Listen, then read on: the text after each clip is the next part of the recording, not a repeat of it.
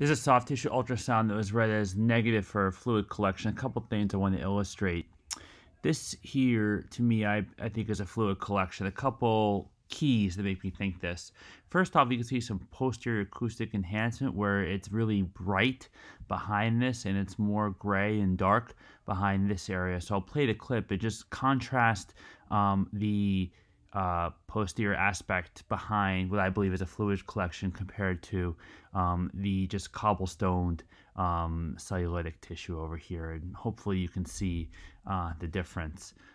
You can also see here as well another view of what appears to be a fluid collection on this aspect.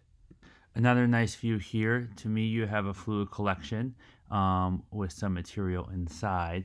I'll leave it up to you if it's clinically significant, but to me, I would read the ultrasound as that there is a positive fluid collection.